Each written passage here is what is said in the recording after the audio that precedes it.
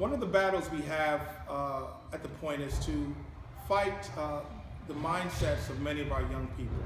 Many of them have been told that they are needy, that they are impoverished, and they should live with their hands out.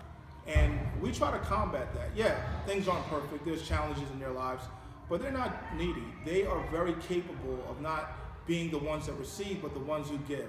Maybe they give their time with another student who needs help academically. Maybe they support one of the elderly members of our community by shoveling snow.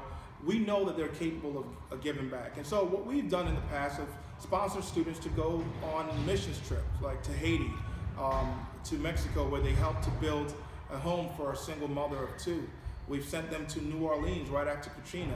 Well, in a few months, we'll be sending 14, about 8 students and 6 adults to Kentucky to work with members from the Appalachian community to help build homes and help repair damaged homes also.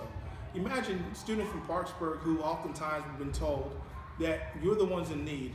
Well, they say no, we're the ones that can give back. We're the ones that can make a difference. The majority of our students that we've sent on these trips have come back and have taken their education more seriously.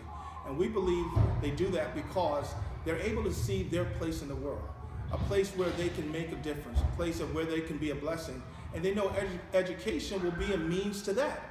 They don't want to be educated so they can make a lot of money for themselves and be comfortable. They want to take advantage of their education so they can make a difference in someone else's life. What a great opportunity we have to develop our students.